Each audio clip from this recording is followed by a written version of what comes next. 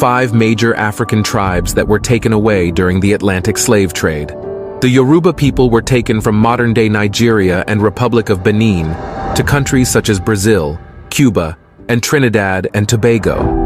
The Igbo people, also from Nigeria, were taken to Barbados, Haiti, and Jamaica before being shipped to North America.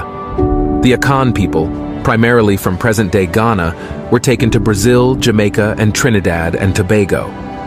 The Congo people, from the region encompassing modern-day Angola, the Democratic Republic of Congo, and the Republic of Congo, were taken to Brazil, Cuba, and Haiti. Lastly, the Mandinka people, from countries such as Senegal, Guinea, and Mali, were taken to countries such as Brazil and the United States.